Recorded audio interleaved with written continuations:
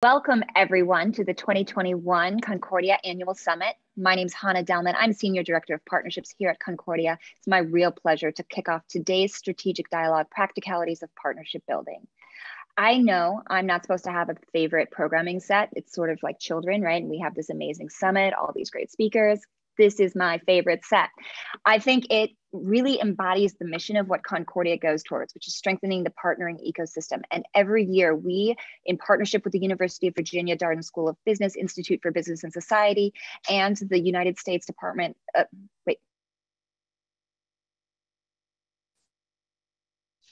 Office of Global Partnerships, host the P3 Impact Award, which is a year-round project of accessing amazing partnerships from around the world, working with phenomenal partnering practitioners to understand what makes those partnerships so successful. And then at the Concordia Annual Summit each fall, working through a final round of evaluations and announcing the winner. So that's what this strategic dialogue is all about. It's about hearing from our 5 finalists. It's about hearing from our 5 amazing judges and seeing where the cards lie. With that, this being the 8th year that we are doing this P3 Impact Award, it's my real pleasure to turn over to Debass, Managing Director of the State Department's Office of Global Partnerships, to tell us more about who's with us today. Tomas? Thank you, Anna. It's kind of crazy to see her in front of me and on the screen, so it's kind of double. Whoa! But thank you. This is an amazing. I can't believe it's been 8 years. And Mary Margaret, we miss you here in person. I wish I can give you a hug, but a virtual hug to you. But thank you for everyone for joining us today. As Hanne just mentioned, my name is Tomas Debass. In case I haven't got a chance to meet you, I am the Managing Director of the Office of Global Partnerships at the U.S. Department of State. That's a mouthful, I understand, for Hanne. I also have a hard time saying it.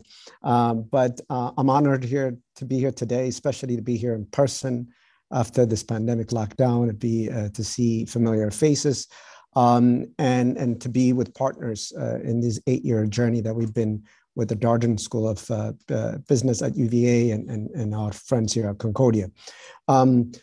And we, as an office, the Office of Global Partnerships, our job is to collaborate and to partner with outside parties, with what we call non-state actors, to advance our foreign policy.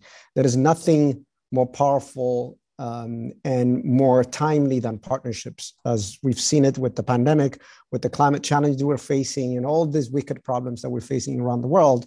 The idea of collaborating and partnering with the private sector is no longer this kind of kumbaya element. It's actually a national security, status. And because of that, President Biden actually, I think it was February 9th, I think, earlier in the administration, within weeks, they put out a presidential memo that actually stipulated that this administration will do everything that they can through partnerships. So this is an amazing kind of start for the next 4 years. The Biden-Harris administration has showed their commitment to the cause, to the partnership cause, and we look forward to collaborating with every one of you. And obviously, welcome to the 2021 Impact Award for Strategic Partnerships and this dialogue, which we'll looking forward to hear from our 5 finalists about all the good stuff that they're doing around the partnership arena. We are once again very humbled by all the applicants to this year's Impact Award, P3 Impact Award, which recognizes leading public-private partnerships around the world. Through this session, we hope to connect trends and best practices and from these finalists, and we hope also you will collaborate with each other and feed from each other's energy to see how you being here, the 5 finalists, we're not saying you've reached the promised land, but we're recognizing that you are on the path of righteousness, so to speak, to get there. So we hope that you will be passing lessons to each other as you continue to kind of perfect your partnership craft. We are amazed by your resiliency, your innovation, your ingenuity, which really highlights why cross-sector collaboration is being at its best. I'm excited to hear one last time from all the finalists. Congratulations to all of you. You have already won. This is going to give you a win behind your back. And I commit from the Department of State's perspective that anything that you need, for your growth, for whatever you need, you would have us at hello. So please reach out to us.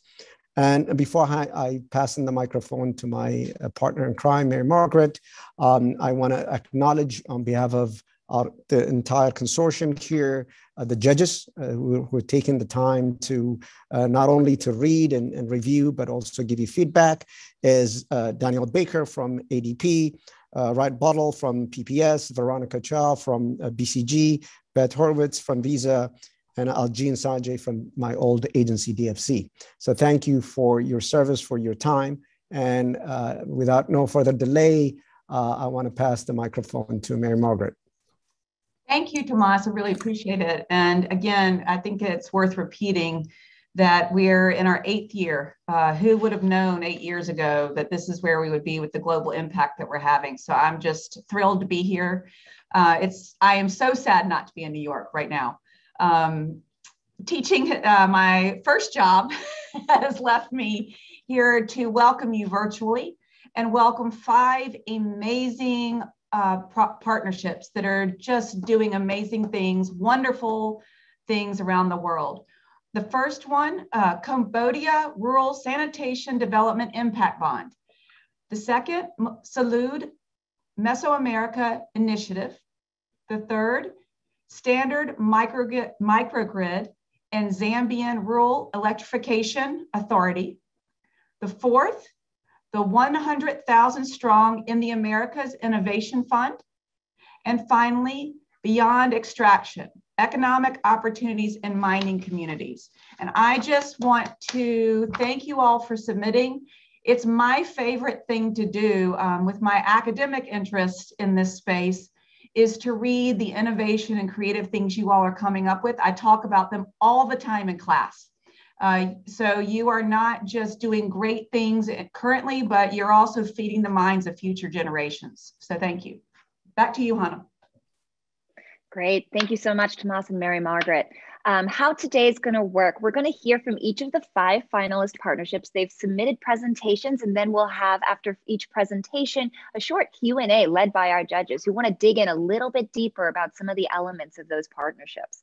So that is the way we'll cover the first half, and then we'll go into an open discussion. So all my partnering practitioners who are observing this dialogue live or the recording, this is a great chance to really see those trends that Tomas was mentioning and see how the arc of partnerships is shaping and evolving these challenge sets that the global community is facing, and how resiliency or innovation is taking part in their ability to weather the challenges that COVID-19 has brought about.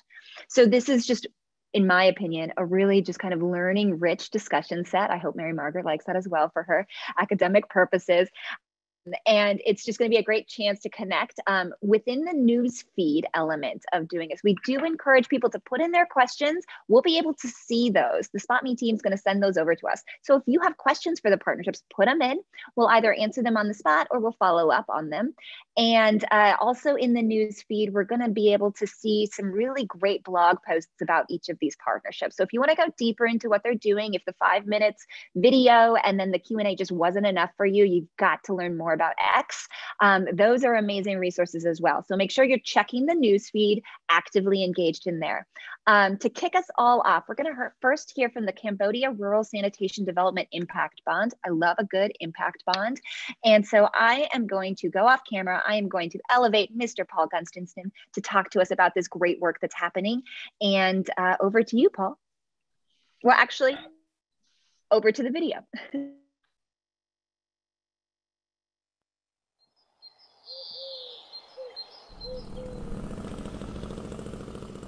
ភូមិខ្ញុំជាតំបន់ដាច់ត្រយាលចឹងហើយធ្វើឲ្យប្រជាពលរដ្ឋក្នុងភូមិមួយចំនួនតូចមិនទាន់មានបង្គន់អនាម័យប្រើប្រាស់នោះទេដល់ចឹងហើយធ្វើឲ្យប៉ះពាល់ដល់សុខភាពក្មេង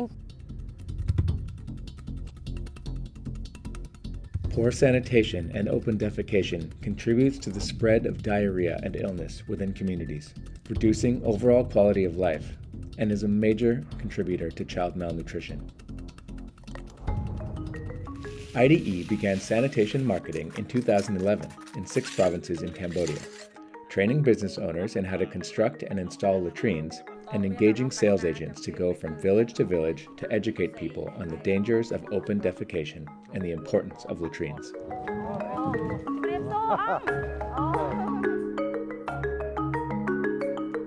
With the support of the Cambodian government, sanitation coverage increased from 20% to nearly 80% in just 8 years in the provinces where IDE worked. We are thrilled to get to 80% coverage, but 80% is not enough. In order to reach the United Nations Sustainable Development Goal of total sanitation for everyone, we need to get to at least 85%. ឧទាហរណ៍ជាក់ស្ដែងមួយនៅក្នុងខេត្តស្វាយរៀងមានក្នុងផ្ទះមួយចំនួនដែលគាត់អត់មានប្រគុណប្រើគឺដោយសារតែពួកគាត់ទីទល់ក្រខ្លាំងអត់ទាន់មានលទ្ធភាពសាងសង់បង្គន់អត់មានដីចំណែកស្រុក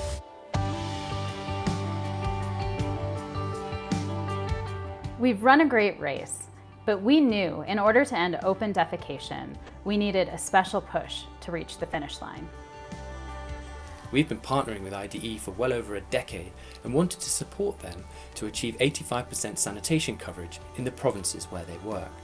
We also saw an opportunity to provide innovative financing through a development impact bond to achieve this. A structure that enables us to play to our strengths by providing high-risk capital to IDE to enable them to get to the finishing line. A development impact bond, or DIB, is a finance mechanism to achieve a specific social benefit or goal. A DIB requires 3 types of partner. First, an impact investor who provides funds considered at risk to deliver a chosen social goal. Second, an implementer who conducts activities to achieve the goal. And third, an outcome funder who is willing to reimburse the investor when the goal is achieved. The Cambodian Rural Sanitation Development Impact Bond brings together 3 organisations, IDE, our foundation and USA, in a partnership designed to support rural Cambodians on their journey towards self-reliance. The goal selected by the Development Impact Bond was to support 1,600 villages to claim for open defecation-free status, which is the outcome of an innovative and in-depth set of activities led by IDE in partnership with villagers, village elders and the local government. The Cambodia Rural Sanitation Development Impact Bond supports the U.S. government's goal of supporting all Cambodians to live a healthy life. Using a private sector approach, this DIB develops market-based solutions to achieve universal sanitation coverage in Cambodia, reducing stunting among children and preventing the spread of disease and contamination of drinking water. The DIB was exactly what we needed. Flexible financing dependent not on how we did the work, but on delivering results. And the best bit is the Development Impact Bond is really working. To date, IDE has enabled 750 villages to claim open defecation-free status. That's 46% of our target, with another 850 villages planned over the next 2 years. ខ្ញុំមានមោទនភាពខ្លាំងណាស់ដោយបានប្រកាសនៅក្នុងភូមិរបស់ខ្ញុំคล้ายទៅជា ODS គឺនាំមកនៅសុខភាពនិងអនាម័យល្អ With big risks come big rewards. Partnering with IDE and USAID is having huge social impact, with an estimated 500,000 people benefiting to date. We're delighted with how the partnership is delivering transformational change in Cambodia.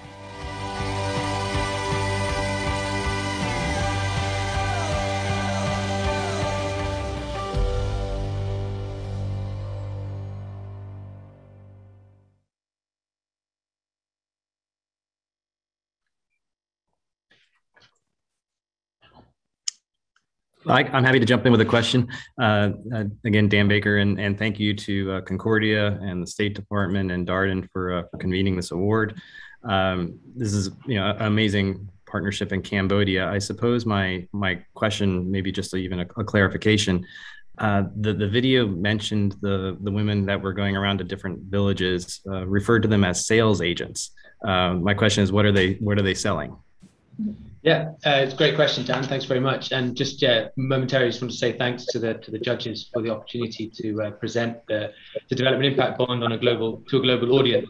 So the Rural Sanitation Program Sanitation Marketing Program is an approach to promoting the uptake of latrines using market-based approaches. So IDE has, over the last 10 years, worked in partnership with sales agents who conduct house-to-house selling, but also community-level sales events, and then works in partnerships with local manufacturers of latrines to meet that demand that's generated. So what IDE has successfully done over the last 10 years is effectively enabled 320,000 latrines to be delivered and installed in Cambodia, which is a huge social impact. The challenge they were facing, to which this development impact bond responds, is that as they were getting to 70–80% coverage in some of the areas, they were finding it harder to reach the most marginalized, the poorest of the poor. And so this DIB provides the flexibility within the programming to enable them to pivot their work to try different means and different methods to reach the poorest of the poor, and also to achieve the public health benefits that come from whole villages, whole districts, whole communes having access to household sanitation.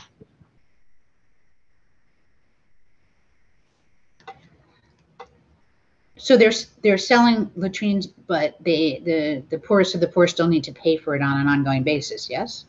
No. So what the video was highlighting was the program that's happened to date. What the DIB now focuses on is how do you take that approach and continue to deliver it, but recognize that a market-only based approach won't necessarily reach the poorest of the poor. And so what the DIB has done is supported a program pivot by IDE, which brings in a number of different activities, including different payment plans, a targeted subsidy approach, but also then working with the local government from the village level up to apply for ODF status. That's a government-led process which has very clear criteria, and is a mark of kind of the status of that village, if you like. And so it's an aspirational goal that most villages and most districts and most communes are trying to achieve. In terms of the purchase of the latrine, there is a one-off cost. Pit latrines are kind of a physical asset cost.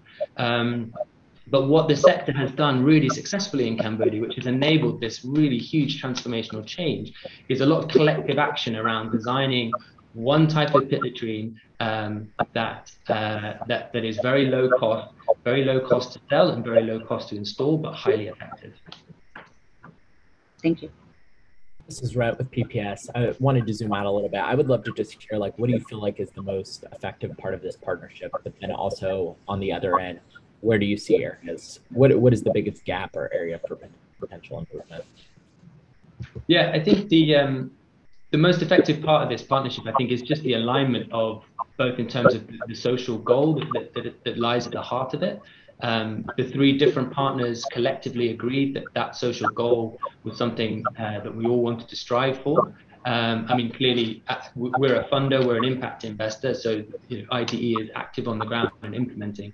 I think that alignment, the alignment in our thinking, the sharing of risk between the different partners and each partner playing to its comparative advantage.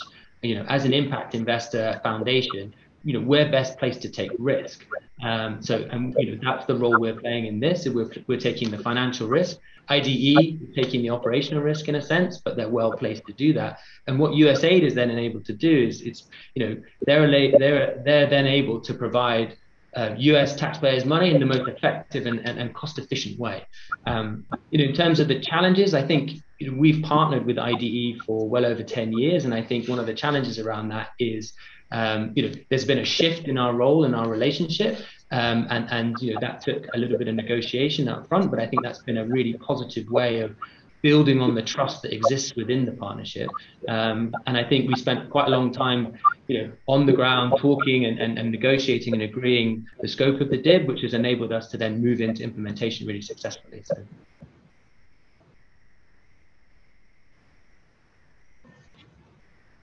Great. Well, thank you so much to Paul, and congratulations to the finalist partnership, the Cambodian Rural Sanitation Development Impact Bonds. We'll move next to Salud Mesoamerica Initiative, hearing first via presentation and then going into a question and answer with Emma Margarita. Thanks.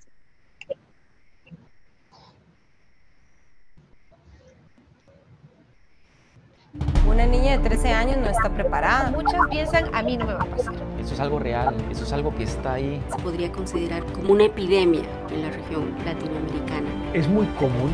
Sí, en realidad sí. Este es un problema que nos concierne a todos. Cassandra, ¿es el momento para ser mamá? Unequal access to quality health services for mothers, babies, and adolescents in Latin America is an important challenge. Mesoamerica is one of the most unequal regions on the planet. Indigenous women are 3 times more likely to die during pregnancy, birth, or postpartum. Access to quality maternal care could prevent 1 of every 2 maternal deaths. In Latin America, the poorest teenagers are 3 to 4 times more likely to become pregnant compared to the richest quintile. The child of a mother without education is 3 times more likely to die before its first birthday. What if we could improve lives of these women, adolescents, and babies by supporting governments to improve their effectiveness, efficiency, and quality of care through revolutionary blending financing and management models? Answering this question is at the heart of the Salud Mesoamerica Initiative, an innovative public-private partnership. The Inter-American Development Bank joined forces with public and private sector partners to create an alliance where strengths and resources of the partners complement each other to close the health equity gaps and prevent needless deaths in 1.8 million women and children of the poorest 20% of Mesoamerica. Salud Mesoamerica focuses on collective impact, measurable results, and government's commitment and ownership.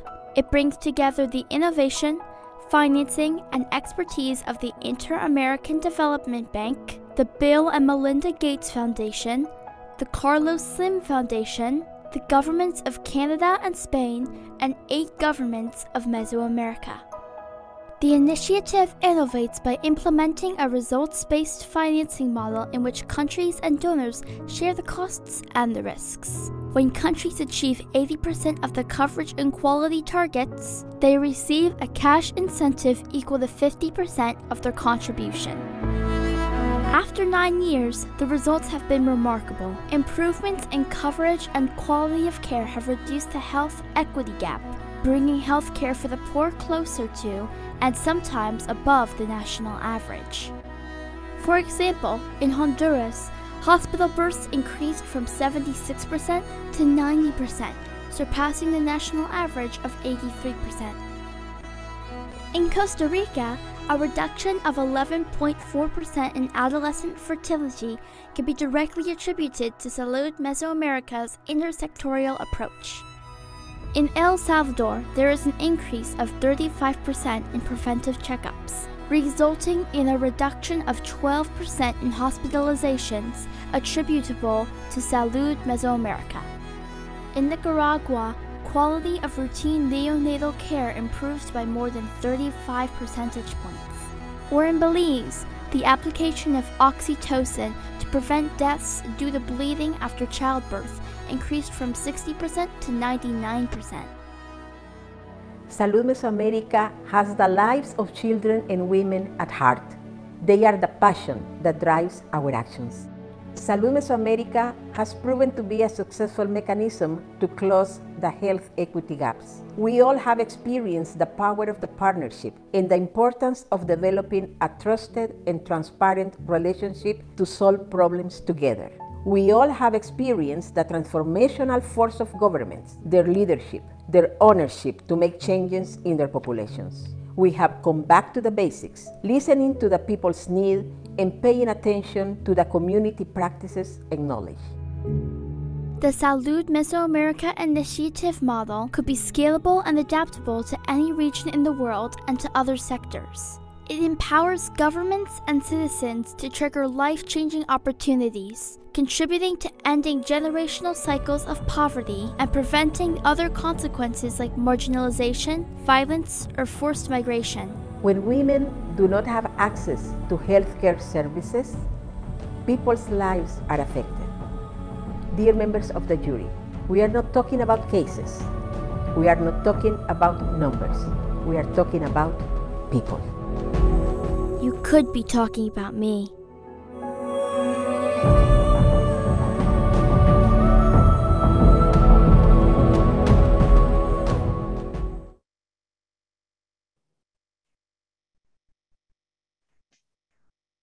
Terrific. I'll just start the questions off. Congratulations to the entire team at this initiative. It's really, really compelling. I would love to hear more about the results-based financing component, noting that it's a particularly innovative structure for how you've goaled these partners together. Can you speak more about how that was structured and some of the lessons learned, both positive as well as some of the more constructive things that have been learned along the way about using an RBF mechanism? Thank you. Good morning to everybody. Good afternoon. The results-based financing model included donation funding from the foundations and the governments of Canada and Spain, but also a domestic budget from the countries. So meaning that countries needed to contribute in cash, not in kind, to cover the cost of the interventions in the program. Since this is a program of 8 countries, it's already at a scale. Yeah, so because we are covering the 20% poorest populations in these countries.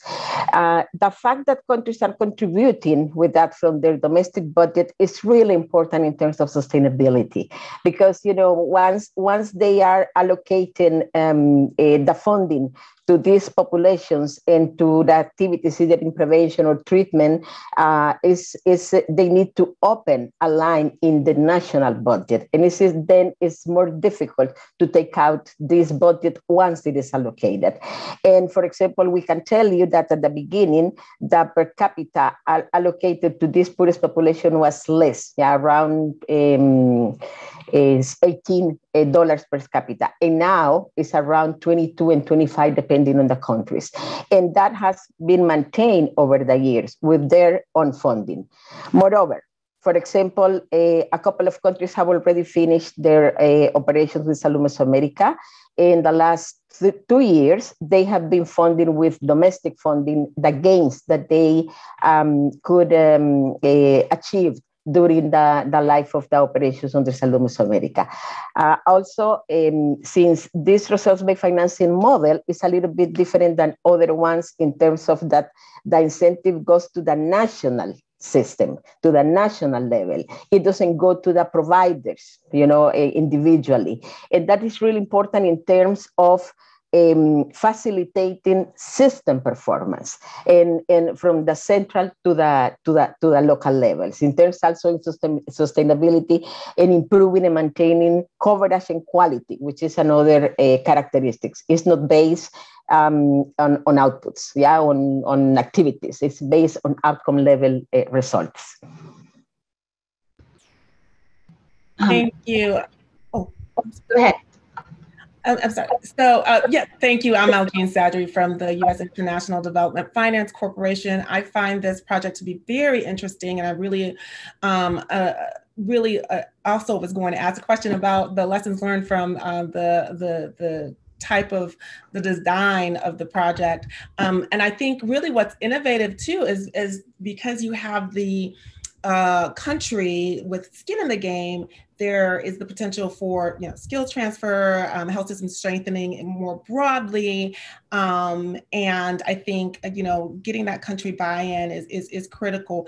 What over the life of the program thus far have you learned as far as the ability to impact a government investments in this sector, skills transfer, training, and how have you been able to use this model, and will you be able to replicate it? I know there's in the discussion, in the beautiful actual video, there was a lot of discussion about there's a little bit of discussion about the model being replicated elsewhere. Where do you see it going next?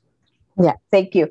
I think it's important to acknowledge that this partnership has worked out two ways, from top to bottom and bottom to top, because it was important to have these partners, which are very different, a bank, a multilateral bank, 8 countries and governments, and 2 foundations and 2 bilateral governments with bilateral relationship with these countries as well. So even though we had the same objective, you can imagine the challenges of getting together on the how to do this. And even though the results-based financing is based on results, in this case, we decided for a hands-on approach. Why?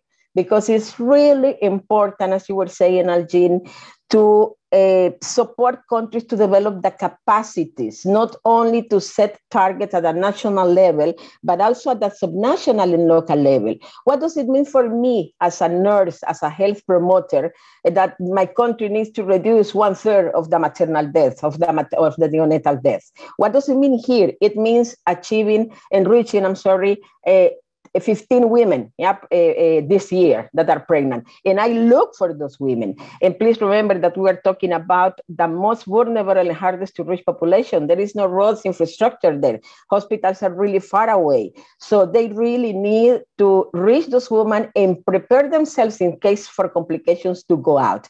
So collective impact, which was our, let's say, theoretical model, we work very hard with the partners, including, of course, the countries, on having very clear targets together. We agree on those targets, and we also agreed on how to the hands-on approach, especially working at the subnational levels. But also, we agree on experimenting and admitting failures. Otherwise, it's really difficult if we are gonna only collecting evidence just to report that everything is okay. And the governments have had the challenge, because for decades, they have been only reporting from subnational levels to the national levels where the analyses are happening and the decisions are made. In this case, all of us, including governments, need to change the way at we are looking at the problems, using the problem-driven iterative approaches, because we think that we know what the problem is, but it's not the case. When we go to the local level, we understand that the problems are related, not necessarily to financing, not necessarily to technical issues, but to dynamics on how we are organized, the motivations on how teams go outside looking for this baby, looking for this mother, or for this teenager. And those motivational, organizational issues around not only individual behaviors, but the system, collective behaviors, is what we think can bring, along with catalytic funding, along with very tailored technical assistance, could get those systems up to the task of decreasing this health equity gap. We're talking about hardest to reach population, indigenous populations. Great. Thank you so much, Emma, and to your entire partnership through SMI. Congratulations on connecting those metrics back to policy across so many key nationals. We're switching to a different region, a different development challenge set, and we will be turning over to Clement to learn more about the partnership between Standard Microgrid and the Zambian Rural Electrification Authority. So first with the video and then into a great Q&A about energy access.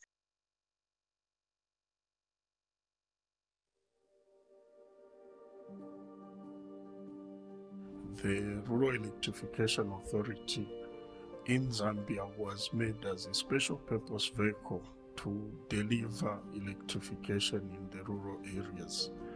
And at the time that the act was being enacted in 2003, the electrification rate in the countryside was at 3%.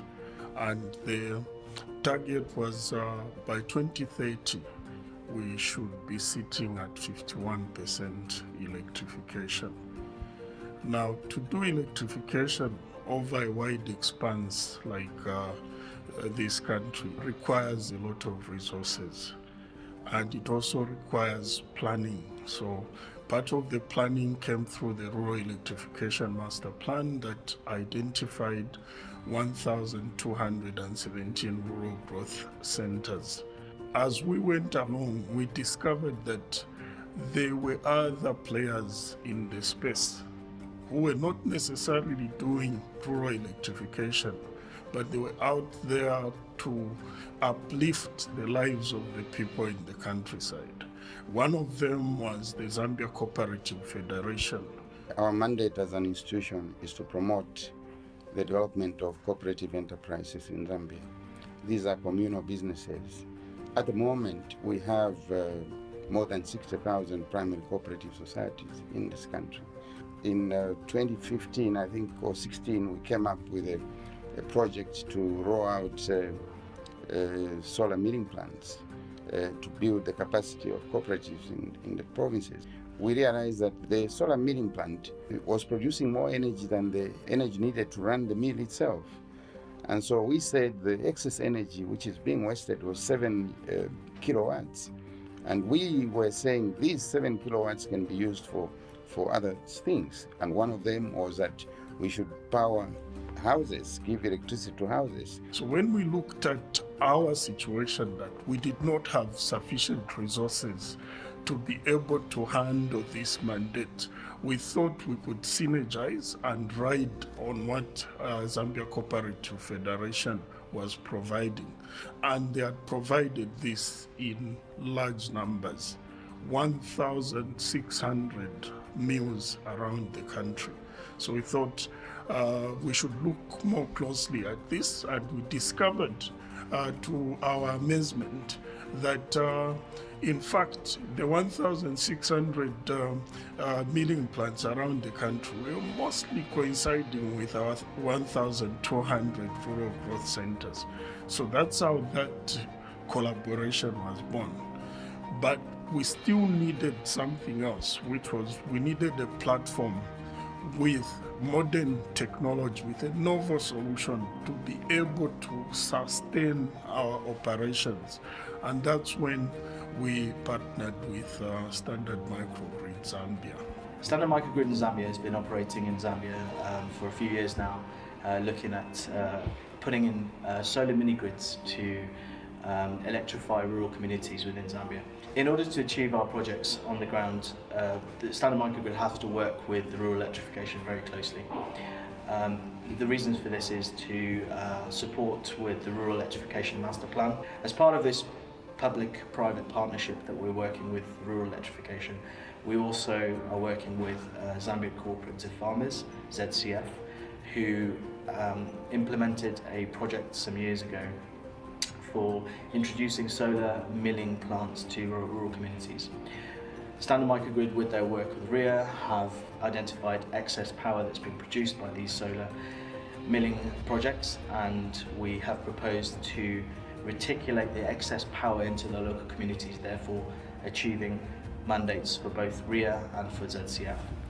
We've recently completed a project in a place called Kampaketi village in Chongwe district, where we've implemented a pilot project to achieve this.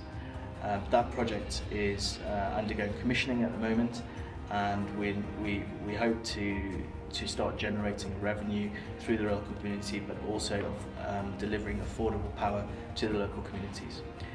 This is a pilot project, and we intend to continue working with RIA and with the ZCF to continue to do this throughout the country.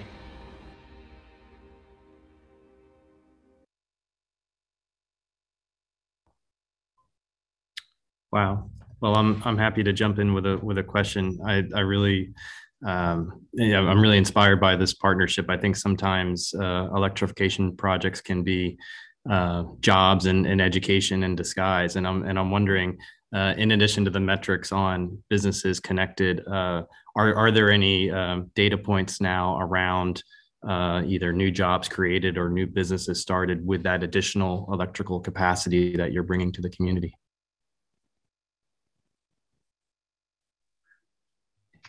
Thank you for that question. And yes, the project that we are talking about is now about 2 months old.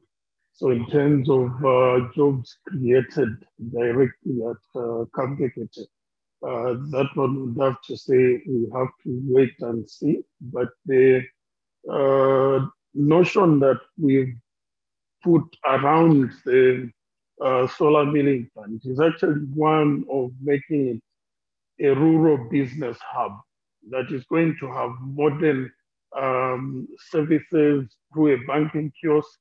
We also have little businesses that are running, and the Kampekete area, we counted already businesses that were set up even before we went there. There are 16 businesses out of the 70 that we have connected so far at site. We have a school, we also have a clinic nearby.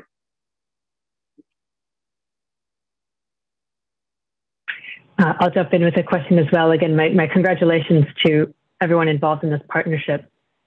Could you speak to the outlook in terms of the sustainability, both for the installations that have been made thus far, but as you think about even the durability of this partnership itself, what is that outlook?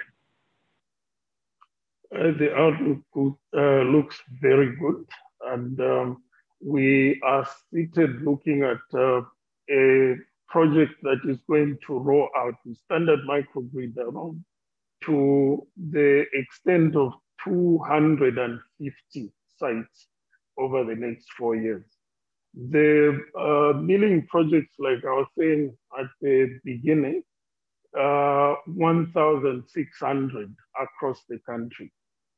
So whatever we do here then gets scaled up into that space of 1,600 milling plants. What is sustainable about this?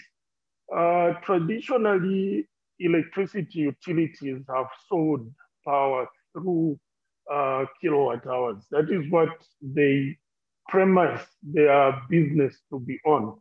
And to our partnership, that kind of business is problematic in that for spaces such as the one that we are talking about, that has a challenge in terms of the amount of money that they have to spend on energy, we are going to have the situation where we are forcing people to buy kilowatt hours that they are not really utilizing. I'll give an example of a favorite meal around here, which is dry beans, which we've discovered can be cooked with new electrical appliances in just 7% of the energy that it normally takes to cook this particular meal.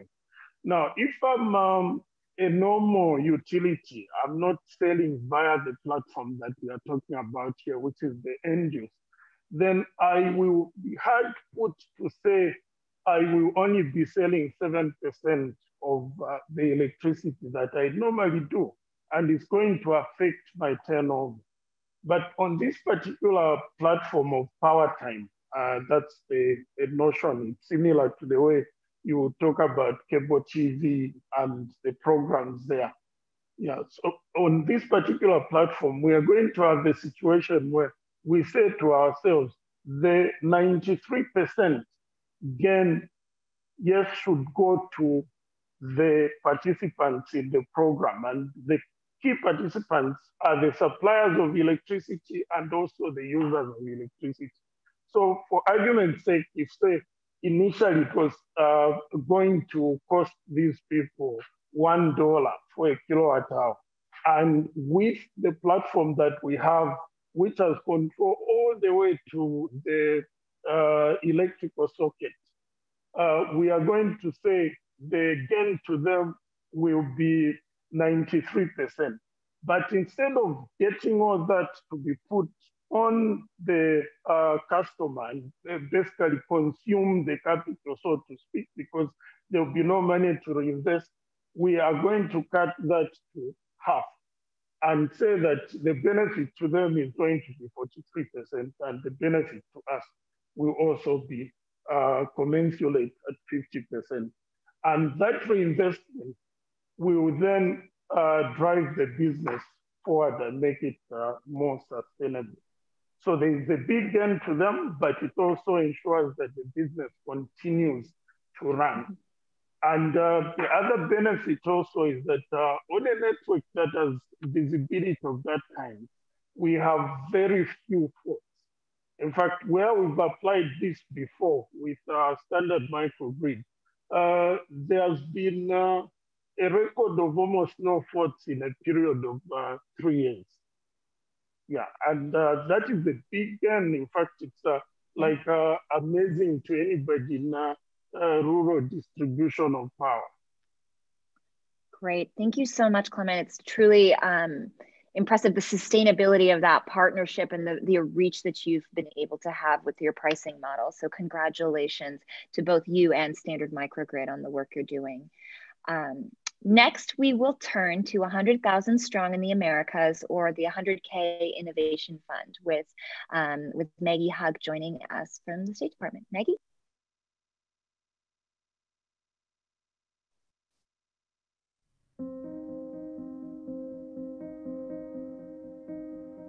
Young people across the United States, Latin America, and the Caribbean are entering a globalized workforce with an ever-increasing demand for global competencies. Despite the potential benefits, opportunities for educational exchange within the Americas have not been widely accessible or robust when compared with other world regions. The 100,000 Strong in the Americas Innovation Fund was formed and launched to catalyze a transformation. Because when we study together and we learn together, we work together and we prosper together. That's what I believe. With limited financing schemes, weak intra-regional academic networks, and significant barriers to student access, opportunities for international education and training exchange between the US and LAC countries are too often limited to a privileged few. Under the vision of 100,000 Strong, the U.S. Department of State convened stakeholders from multiple sectors for a dialogue that emerged as a long-term commitment for a new model. The result was a dynamic public-private partnership between the U.S. government, U.S. embassies, Partners of the Americas, NAFSA, Association of International Educators, and commitments from private, public, and higher education contributors to the 100,000 Strong Innovation Fund. The Innovation Fund is the catalyst that drives public-private partnerships based on shared interests and values. We're expanding access to educational opportunities with our partners in the region. This makes sense geographically, culturally, and economically.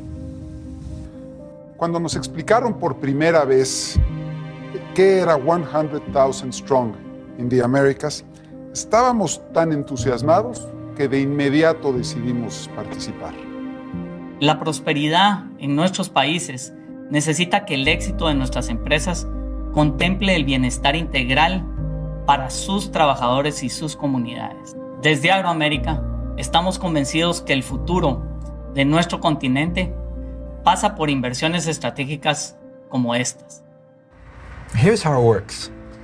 For each Innovation Fund competition, we develop a public-private partnership with one or more private companies or country governments to identify strategic academic themes that are central to the region's workforce development needs. So teams of colleges and universities, and we're talking at least one in the US and at least one in Latin America or the Caribbean, work together to propose innovative, sustainable exchange programs that offer underrepresented students in the US and abroad an opportunity to study and train internationally. 7 years, between 2013 and 2021, the Department of State's commitments have leveraged an additional $14 million from public, private, and academic sectors, over 55% from sources outside the U.S. government. To date, the Innovation Fund has awarded 264 grants to 515 institutions in 25 countries and 49 U.S. states, from Vancouver to Tierra del Fuego. Perhaps most important, 100,000 Strong partnerships and programs are inclusive. Earlier this year, a major independent impact study by the Inter-American Dialogue confirmed that 100,000 Strong student cohorts are consistently more diverse than other academic exchange programs, with racial minority students participating at a rate that is 52 percentage points higher. Creo que es una experiencia absolutamente completa, transversal. Te cambia la forma de ver las cosas, te hace relacionarte con gente diferente, te hace ver el mundo de una manera distinta. Aprendí sobre energía, aprendí sobre minería, aprendí conocimientos técnicos, aprendí a abrir la mente, aprendí a ver las comunidades aborígenes de una manera totalmente distinta. Aprendí a entender que cada cosa tiene su significado y cada uno de nosotros puede ver un significado distinto. 100,000 Strong isn't just another U.S. government scholarship program. What we're trying to do here is create something more, as Ben said, something more than a government program. We're trying to create a synergy, a new synergy between private sectors, charities, universities, and all the governments in the hemisphere. To invest in sending students to and from the United States, to lower the financial and logistical, language, and informational barriers that now stand in the way.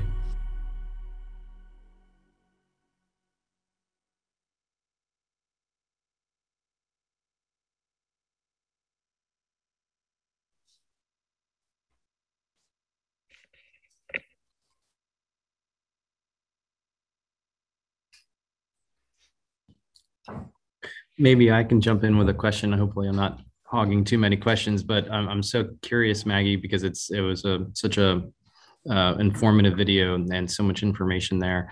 I'm curious about the private sector partners, because in the award application, there were so many companies listed, and a lot of those were charitable foundations, of course. Some of them were companies, and I'm curious around the role and dependency of companies in the partnership, and what your outlook is on their continued engagement and the sustainability of the partnership with respect to the companies involved. Thanks so much, Dan. And a quick thanks to Concordia and also to the judges and to the P3 team for providing this incredible platform for all of our teams to present and talk about how we're partnering and how we're utilizing P3 partnerships to change communities in the world, as you say. So along your point, your question is a great one, Dan. And what I want to back up and start by saying is, with presidential mandates, we don't always have a roadmap.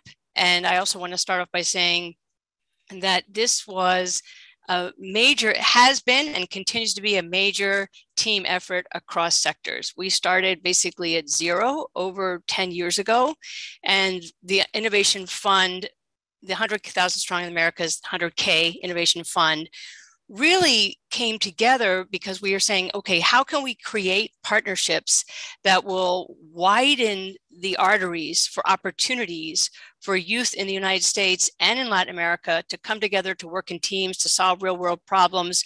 And how can we also build institutional capacity at the same time?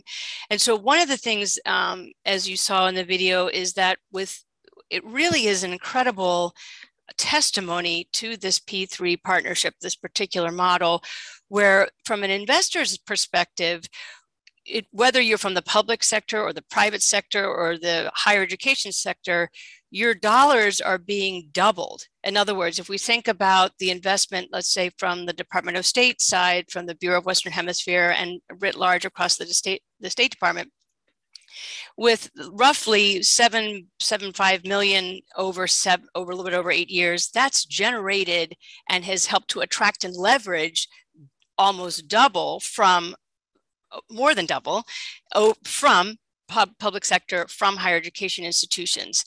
And each of these sectors has skin in the game to then create opportunities that didn't exist before. There are students from the United States and from Latin America that have never been on planes, never had the opportunity to be able to work in teams at their home institution, much less in an intercambio, in an exchange, in a host institution. And I would also like to say, this is one of the things that our private sector friends and our family members, as we call them, the donor partners, one of the things they like is that there's this flexibility. There's a flexibility in terms of themes. There's a flexibility in terms of the institutions. There's a flexibility in terms of who can benefit these teams of students, these underserved students in the United States and in Latin America. We are together across sectors creating the 100K Innovation Fund is a driver of opportunity and of diversity. And we've been at this for well over 7 years, and that's going to keep going. And just coming into Concordia Summit, we have new partners who have said they're very excited to continue partnering with us. Fantastic. Thank you for this wonderful presentation. I'm really enjoying this event because I feel like I'm learning so much about the new and different ways that partnerships are being formed and how they're helping our friends in the developing world. I really love this model. I think there's a really important piece that you said and mentioned just now on diversity. Mark, you know, I would love to hear more about how you're targeting and reaching marginalized communities in the Western Hemisphere, and how what's the plan for that, and how do you intend to sort of scale this? Thanks. Thank you. Excellent question. I want to give a very concrete example to that excellent question. For instance, with the government of Colombia, over the last 5 to 6 years, they have invested over 1.2 million. Why? Because it's a national level effort to build these partnerships between the US and Colombia.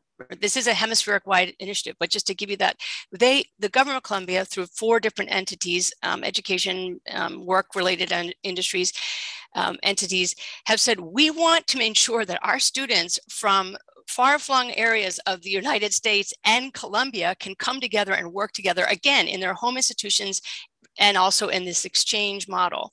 And we, quite frankly, are widening the arteries for these students to have this opportunities that they would never have had. We have countless anecdotes of how students, it's their first time participating in an international or a regional training program. And that's what 100K is doing. 100K is, it's a cornerstone, quite frankly, of our regional development strategy, working across sectors, working with the Department of State, Partners of the Americas, our embassy. It is embedded into the policy of our teams that we want to raise, we want to ensure this positive agenda for the hemisphere by championing the power of education to provide opportunities to transform societies and to ensure that inclusive education opportunities. These opportunities wouldn't exist otherwise. We have countless stories of students, and not only how this has transformed what they will go on to do, as the IED report showed us, this has been catalytic, not only to institutional capacity, not only to student development, but also to how students then go on and they are using this experience for their own workforce development, which is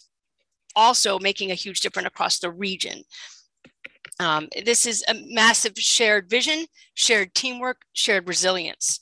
And we're so excited that the recent reports have shown us about the diversity and inclusion that has been with us from the beginning and continuing with our private sector partners and our public sector partners.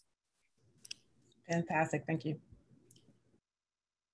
Great, thank you to the judges and to Maggie for that, for sharing more about 100K Innovation Fund, and not the countries and the societies that are participating in that through the inclusive and diversification and the student-led program, but the impact it's also having on the private sector entities who are involved in this, as we're really building out a pipeline of amazing talent around the world. So congratulations.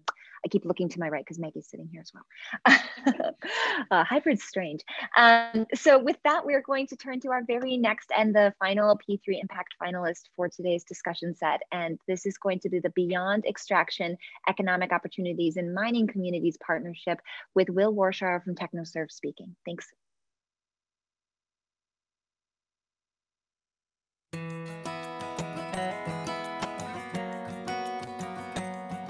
Anglo-American's motivation for joining the Beyond Extraction Partnership was to explore new ways in which we could support sustainable socioeconomic development in the communities around our operations. The people that lives around the mine are usually very dependent on the mine. So this project was designed in order to provide a sustainable source of income to people, not to be dependent on the mine anymore.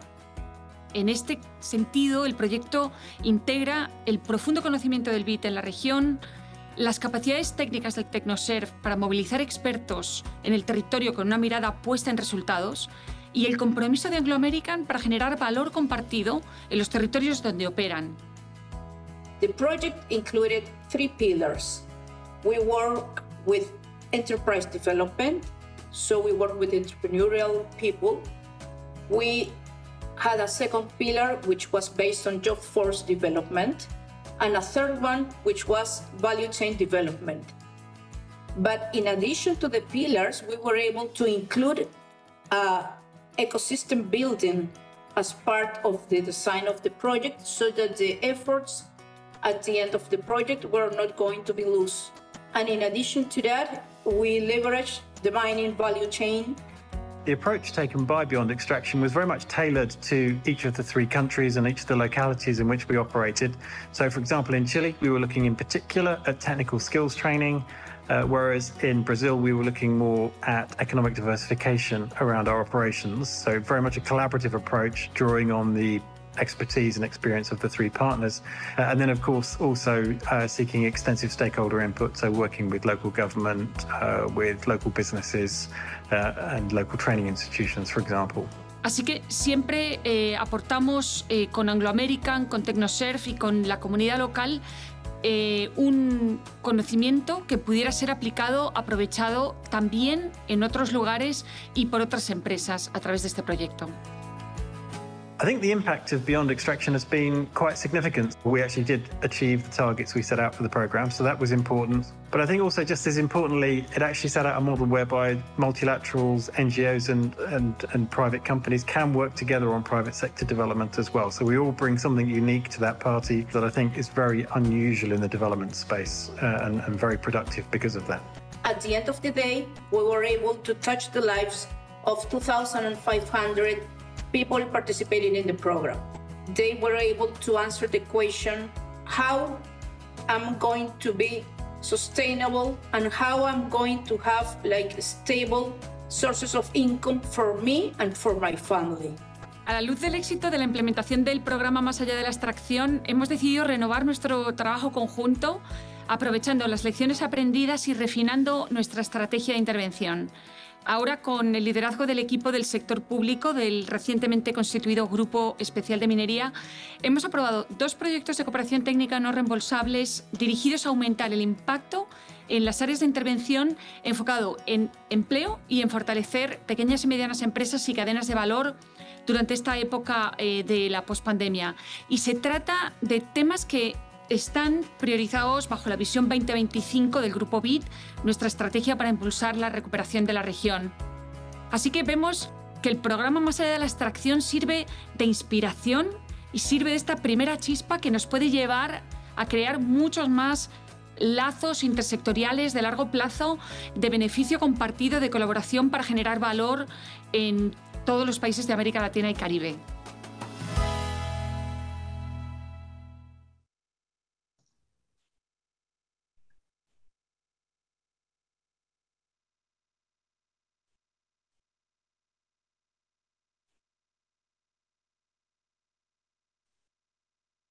I can jump in here. Well, tell me a little bit, creating jobs and creating sustainable employment for these people is amazing. Could it be used and could it be adapted to other areas besides mining? Other places where the existing industry has, is waning or is leaving, and people are dependent on it. Could the model be used elsewhere? Yeah, absolutely, Beth. I think it can and it is. It's a model around adult learning. It's a model that starts with a market diagnostic to sort of understand what the opportunity set looks like, and then works on both enterprise development and workforce development, as well as ecosystem. And that's where IDB played a huge role in fostering connections with local and regional governments. And so a lot of the improvements that were made as a part of this partnership, we believe will last because of some of those kinds of changes. So I think this is quite extensible to other areas and other industries, but it's particularly relevant for mining, where you have this mismatch of the benefits coming from the mine, the economic benefits, and the community around the mine only benefiting typically in a limited way. And even government who's getting taxes, often they don't have, the local governments don't have the authority to spend those taxes in those communities. So in that sense, it's particularly powerful. But I want to just give a quick sense of the government aspect of this. We worked with a series of, a set of cheese producers in Brazil, and due to an outdated regulation, they were prohibited from selling their cheese across state lines. There's a much more lucrative sort of artisanal cheese market across a state line that they were cut off from. We helped the cheese producers form an association, and that association lobbied the government to take that regulation down.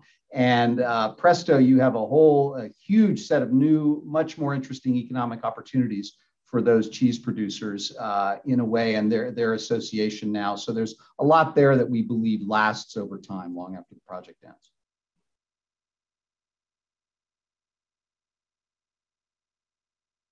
Good. I'm happy to jump in with another question. Could you share more about Anglo-American and how they contributed capabilities? I heard him in the video reference that they were leveraging parts of the supply chain. And how do you balance that tension between, on one hand, leveraging existing supply chain and footprint versus the beyond extraction? Yeah, thanks, Veronica. Anglo, we've worked with Anglo in a number of markets, and this happened in 3 countries in Chile, Peru, and Brazil. Each one was a little different focus. The mine in Peru was just becoming operational, or they were operational in other markets. So the opportunity set was different. Frankly, we try our best to leverage both. So there are interesting opportunities for local businesses to plug into that supply chain. And I think Anglo is more than usually willing to be flexible and adaptable to try to make space for those businesses to enter. And then they are supporting financially and otherwise the work that we were doing to try to help create other sorts of business opportunities that don't depend on the mine. So it's really kind of a both and approach there.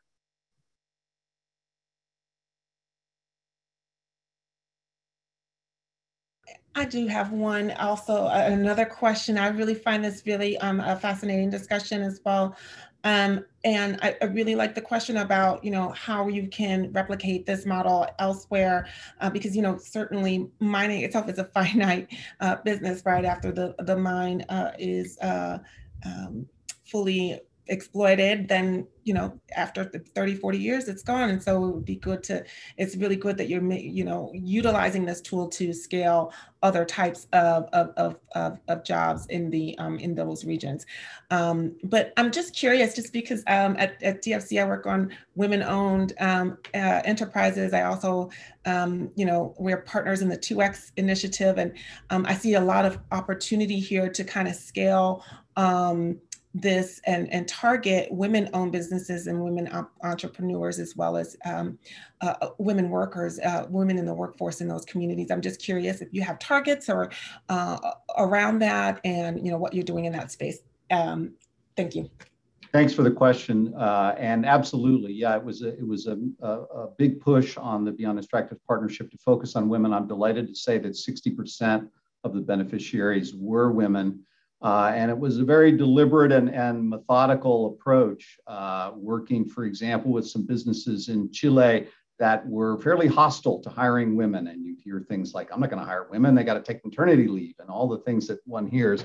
And through a process of working with them and making the case for the business case for more inclusive hiring, helping them start internship programs that got women into some of these workplaces, we were able to make real progress and to meet the target that more than half of the beneficiaries were women. That team is now being proactively called by other companies that want advice on building a more inclusive workforce. So there's a long way to go, but I think with focus, you can make progress. Fantastic, thank you. Great, thanks so much, Will, for sharing that partnership with us. I am a staunch advocate for anything that uses cross-sector collaboration to expand the cheese industry. So thank you to your great work there. So at this time, I would love to invite everybody for this collaboration to come back onto camera and let's just shift gears a little bit, have a bit of a discussion around what we see as some interesting trends or innovations, some really kind of unique findings coming from these 5 presentations, their phenomenal impact around the world, and the way that they've leveraged public-private partnerships to address a myriad of pressing global issues and really kind of expanded the linkages, in my opinion, between one of those. It might have been focused originally around X, but they're seeing that full systems approach to it, right? Which I think is really telling. So I'll just invite folks to jump on in. And if not, I'm happy to keep talking. I'm happy to kick it off. I think one fascinating trend across all of them are just the really innovative approaches that each partnership took to structuring the finances, be it a results-based funding mechanism, development impact bond, leveraging private sector funders into scholarship programs. And I do think that is going to increasingly be a trend going forward. And I think what these partnerships can really offer up is going from the conceptual into the nitty gritty, and what are some of those harder lessons learned about aligning interests and outcomes using these different approaches to leveraging private sector capital. And if I may, I'm sorry. No, please go. If I may add on that line, Veronica, I think that it's very inspiring to see all the presentation of all the colleagues and finalists. And I think that beyond this formal partnership, there are also a lot of hundreds of partnerships, from the central to the local levels, from the local levels to the central level that are originated because of that.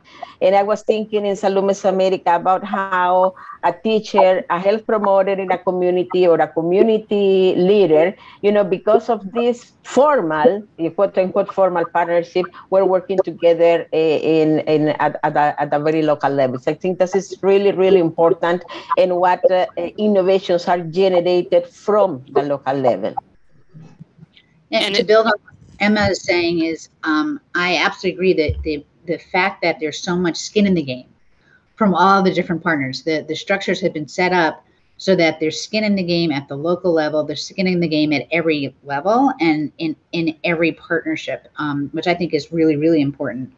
I also thought that I really liked the fact that there were clear metrics and that everything was results-based, not activity-based, and that in fact, the results-based, tied to incentives and empowered people to do things they wanted to do, test and learn, et cetera. It was only on the results, not on the how, and really empowering people. Those are key best practices I was very excited about.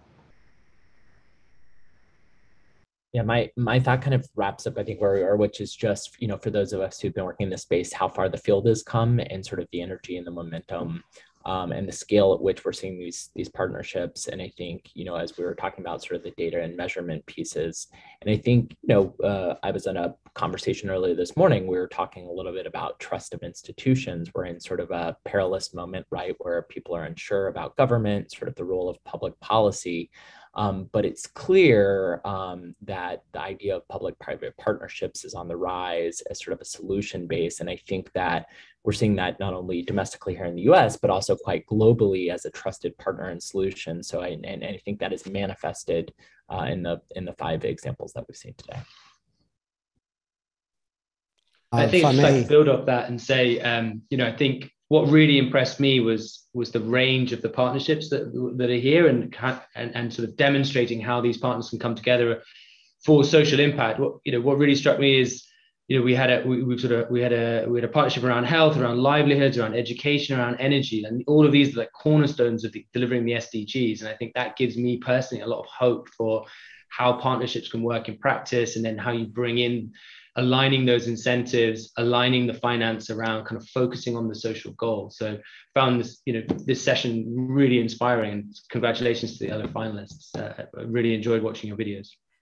I'd like to move and just say, I think we're going to rename the organizers of the P3 don't know that I think we should come up with a new nomenclature, which is perseverance, patience, and passion.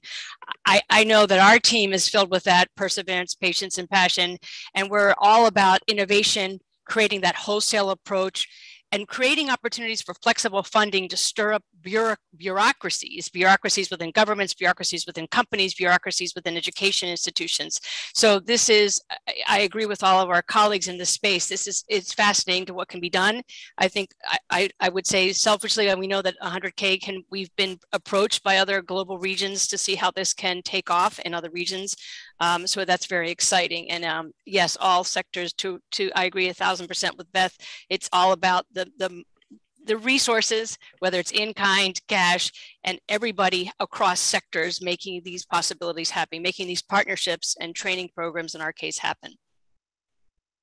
Hey, this is Tomas. Yeah, I love those acronyms. That's awesome. And you've added another P, at least in this conversation, with performance, because most of the stuff that is happening in these partnerships seems to be performance-based. But to go back to Rhett's point about the era that we're in is the mistrust of governments and institutions, and how almost each of you have anchored your collaborations around public institutions, be the government of Cambodia or USAID or other institutions. That's a testament to why, especially in these times of uncertainties and in these challenging times, that we lean on each other, both the public and the private sector, to solve these problems. Is for those of us who've been in this business, it's our helping verb. We've been at it for a long time, but to see it mature and it being recognized at this level is very, very refreshing. So I echo Rhett's comment on why what you're doing is a drive into that. The other thing that that stood to me in terms of, out of the 5, 3 of the organizations are in the Latin America region.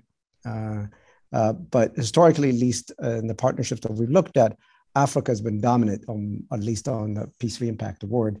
To see Latin America be represented well is a huge testament of the growth of this type of collaborations in the region. And we hope you will be opening up the new doors and new windows, so to speak, to the region in that sense. So congratulations to those of you on that. I do have actually a question I didn't get an opportunity to ask, so I'll take this opportunity to do so. But I was wondering, and I saw some of the videos are recent videos, because when I see a mask, I know it's a timely video in these things. So I was wondering, how has the pandemic or its aftermath, or it is still with us, but how has that impacted your ability to create collaborations? Because as we know, partnership is a contact sport. So how do you do that without being able to be, with being in a contactless world in that sense? So how has that impacted this is for all of you, not just a single of you, but all of you. So I'd love to hear from each of you, if you can comment about the state of your partnership in the times of pandemic. I'm going to jump right in, if that's okay, for a 100K team to say this, that one of the good things one of the things we're proud about is that we've always had a virtual component to our partnerships and to our programs. So there's always been the virtual component, and if anything, that's just magnified in this pandemic. Further, I would say there is just a massive need. We know that there's a massive need for these Innovation Fund grants. The private sector was engaged, the public sector is engaged across the region. We have incredible private sector partners in Central America and in Mexico that see the urgency of making sure that we are working together to train, to give opportunities so that students and faculty and institutions are prepared for the demands of regional workforce demands in this case. And quite frankly, it's also an infusion of attention and resources that is completely necessary. And we have to continue to do this work. And we see in our case that the demand for our Innovation Fund grants continues to exceed the resources. So we're in this for the long haul, and it is all about, yes, we're going to call it P4 now, perseverance, patience, passion, and performance. Great. Yeah, that's really inspiring, Maggie. I can comment from the Cambodia perspective.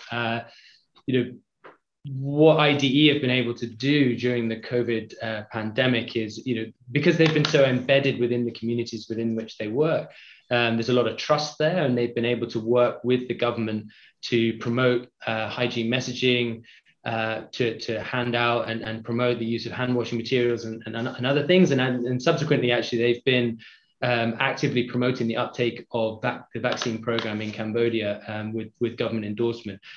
So they've been celebrated by the government for this. And I think it's a really good example of how, that trust within communities has enabled them to pivot and provide additional public health benefits at a time when a lot of communities really need it.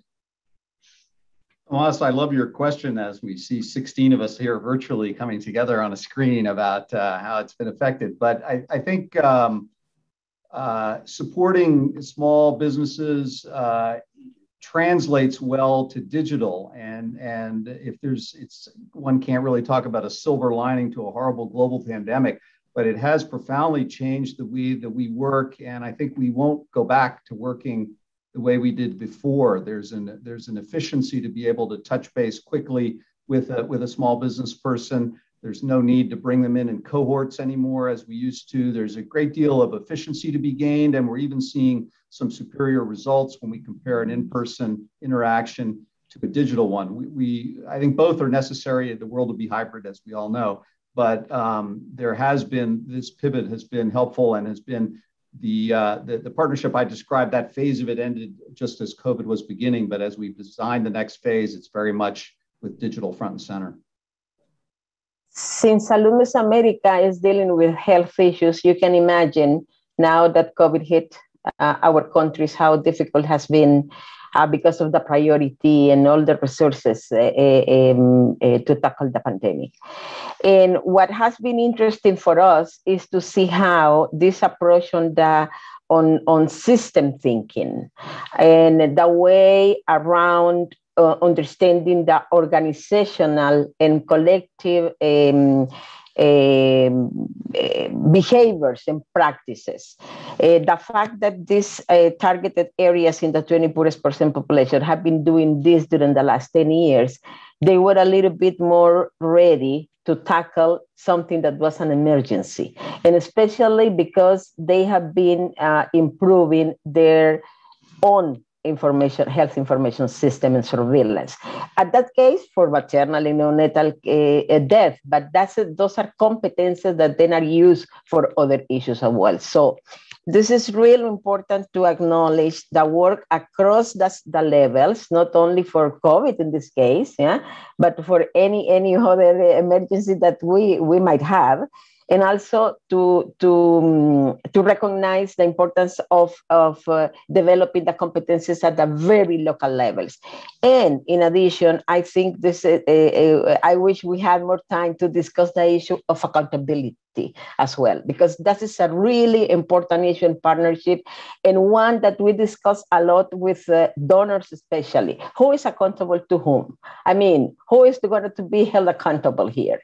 And that's why in Alumnus America, the work and the executors and the co-financiers, co-responsible are the governments.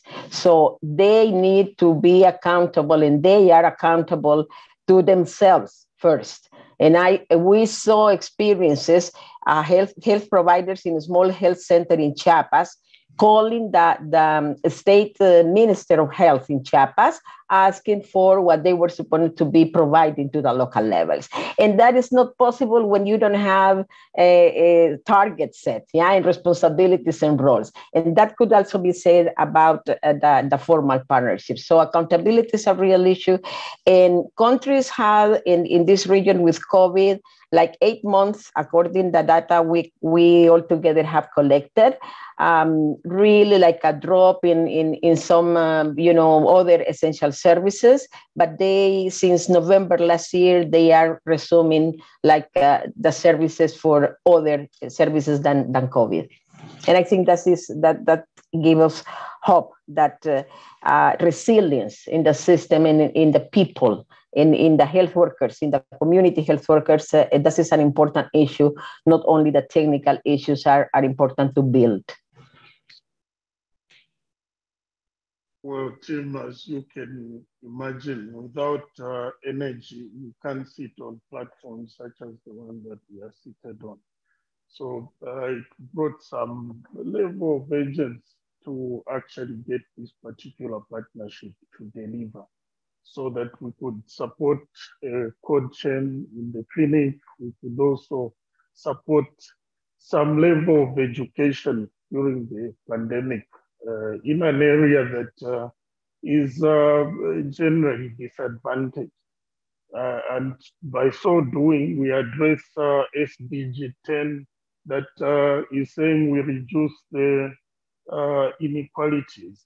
So it's been a place where I would say the pressure has actually led to a stronger partnership, so to speak, even with the community, where they don't feel abandoned. They feel like there are people outside the immediate community that are also involved in looking after them. So it's been quite an experience, and from what should have been frightening, we've derived value. Thank you. Thank you, Clement. So I have one question from the audience that I would ask each panelist or partnership to answer in 1 to 3 words. So we're just going to go very quickly, the very first thing that comes to mind. And then we're going to turn to Mary Margaret Frank from the University of Virginia Darden School of Business to ask a final question and to help close us out so that we can have an on-time conclusion. So my question for everybody, 3 words or less, it's a challenge, is if all of you had unlimited resources, what one thing would you do to scale your initiative?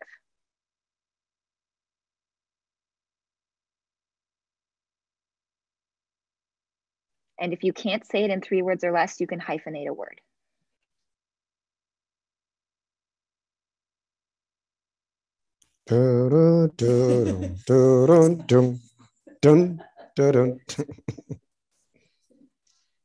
This is your chance to scale, guys.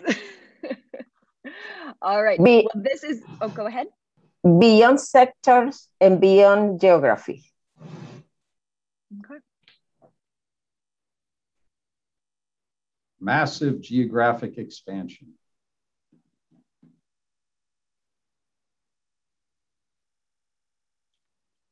Do it better.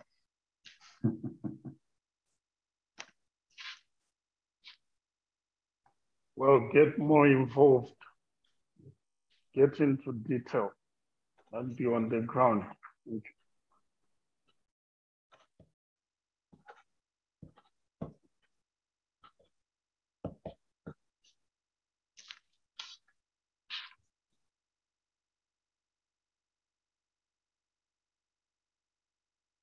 We can't hear you, Maggie. Poor thing. On behalf of Maggie, it's resources, climate, and? More collaboration. 4 words. More collaboration. Okay, Mary Margaret, take us away. Well, that just, you can hear me, right? Okay. So that just set me up when you brought up the word scale, because I've been taking notes about sort of what I've been hearing. And when I think about the projects, a lot of what I've been hearing about is scale. So you have big projects, whether they're in sanitation, healthcare, electricity, education, right? These are things that social investment that requires lots of capital expenditure. We've got to finance lots of big, what we call CapEx, right, to get these things done. And so it takes a lot of funding, it takes a lot of financing. And so it seems like what we've been talking a lot about is, to some degree, how do you share cost?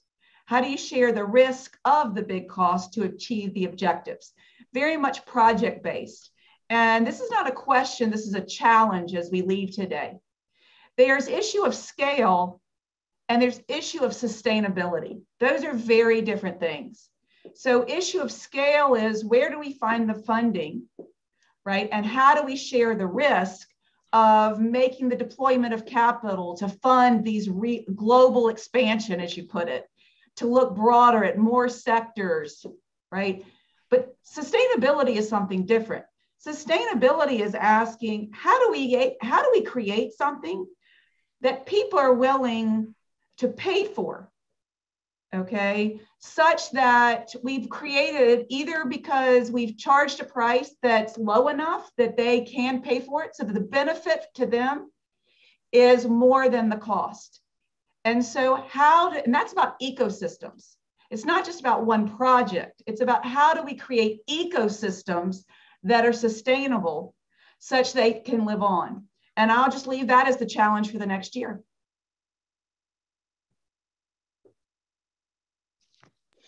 Brilliant. Thank you so much, Mary Margaret. I think partnerships around the world are listening to that challenge and to thinking through that thought. And whenever I talk about the word sustainability, so much of it comes into a climate narrative, but when I use it, it's very much about that ecosystems, that element of continuation. If a partner were to leave or a new partner were to join, how would that change or evolve? But how would that also strengthen the ability of the project, the work on the ground to get done? I want to say on behalf of Concordia, thank you so much to everybody for working through our tech challenges, working through hybrid, working through a global pandemic, and bringing this really important content to partnering practitioners around the world. Congratulations again to our 5 finalists. We will be announcing the P3 Impact Award winner for 2021 tomorrow morning, 9 a.m. Eastern Standard Time. It will be live streamed across Concordia's website. I am confident that State Department, University of Virginia Darden School of Business will loudly, proudly push this out over social media, and that our judges will continue their amazing work to bring this challenge out there. So again, congratulations to all of our finalists. Thank you for the great work you're doing. And a big thank you to Mary Margaret, to Tomas, to everyone's teams who have been a part of this for this really strong partnership that Concordia itself is a part of through the P3 Impact Award. Have a great day, everyone. We've all learned a lot. You've earned another cup of coffee or maybe a piece of cake. All right. All right. Thank you. Thank you. Bye.